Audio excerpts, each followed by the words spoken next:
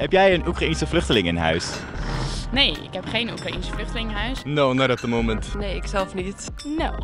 Mijn oom en tante wel. Die hebben 2 gezinnen in huis gehaald. And would you do that if you had the opportunity?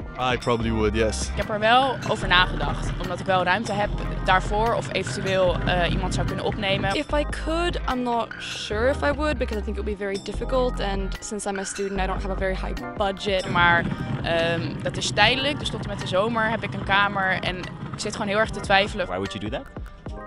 Well, I think the situation right now in Ukraine is terrible.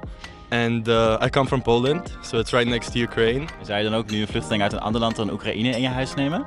Nou, ik zat er wel over na te denken dat ik juist als een soort statement dan nu dat het ook een niet-Oekraïense vluchteling zou kunnen zijn. Especially, I mean, in Sweden, that's a big problem with a lot of conservative parties having talked about like, oh, we're full, we can't let in any more refugees when it comes to Middle Eastern refugees. But now that Ukraine needs help, they're like, oh, come here, we should give you free stuff and free help. And the university arranges housing for international students each year. Do you think they should give up some of that accommodation for refugees?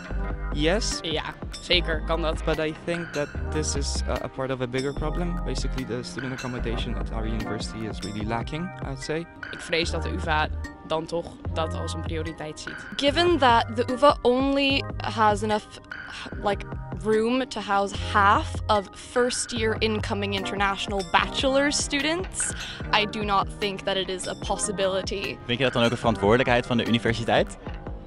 Ja, ik denk wel dat je een voorbeeld stelt als universiteit zijnde. En je hebt natuurlijk een heel groot bereik. En ik denk ook dat studenten best een activistische groep kunnen zijn. En dat als je daar als universiteit een beetje in stuurt en in helpt van joh, dit is hoe wij erin staan. Dat je dan mensen echt kan motiveren om daar aan bij te dragen. Ja.